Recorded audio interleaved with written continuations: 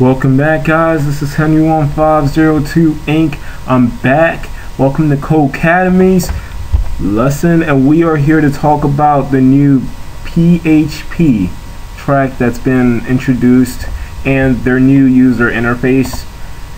And this is pretty much what a lot of people had been rambling on, whether you call it rambling or complaining. This is what everybody pretty much wanted, and it's been an onslaught that they've just finally incorporated it. But right off the bat, only 10 questions so far. This is their old user interface, and this is their new one. Boom! Look at that. Don't that look pretty? This looks pretty right here. This looks pretty. This looks pretty, guys. It just looks stunning. Code wise, I don't know how this is going to translate into when I'm editing my video, but this is pretty much what it looks like once you run the code. And PHP is basically a server client kind of language, which basically means it can talk to databases, it can send cookies, evaluate the data, and build dynamic web pages. So it's kind of like JavaScript, except those two are two completely different things. PHP, like, you can store information and pull it up, so you can link up PHP and MySQL. You can link PHP with Glassfish, which is a server for Java.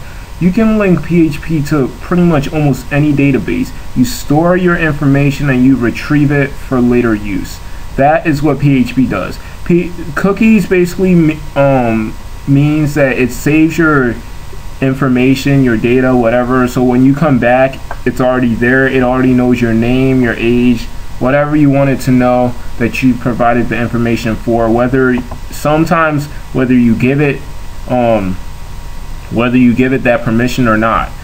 Evaluates form data. So when you make a form in HTML, if you do it right and you've successfully made it look clean enough and it looks pretty, if you clicked the submit button, it will not take you anywhere, because you need PHP, guys. You need PHP to actually make the form work. PHP or JavaScript or a host of other things like Ajax or whatever, but PHP is primarily the place to go. And build dynamic web pages. Pretty much all three of these can be used to make a dynamic web page. It's on a different level. It's one of the most popular languages, and here we are about to see it in action really quick. So all this lines of code, this entire line of code, 49 lines, makes all of this pretty much. So yeah, let's dive right in, and I hope you guys are excited, because I am. I've never actually worked with PHP before because I cannot configure my server on a computer. I don't know why, but submit, you get the green check mark. Let's do this. And basically what they want us to do is, whoa, it restarted everything for me again. I don't know why. Basically, if you've done any track before in Codecademy, you should know that they want you to get the basics of learning how to print text on the document that you're in. So this is what happens when we input it. And basically what this is this is our standard HTML setup. HTML, head, link, and you have to link it up to CSS just like you have to link it up with JavaScript.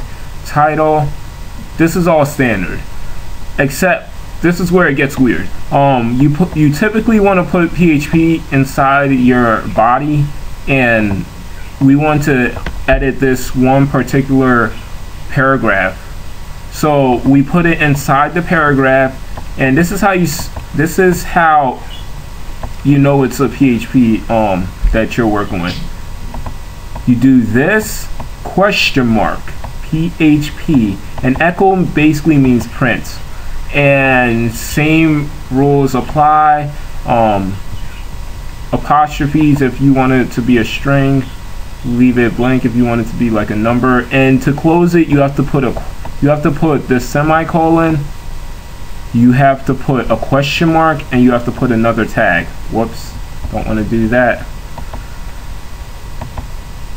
I'm up to 5 minutes, so I'm just gonna speed right through this. That's pretty much it for that part. So we're moving on to numbers. Numbers is pretty much what I just told you guys, if you guys were even paying attention. It's as easy as question mark, PHP.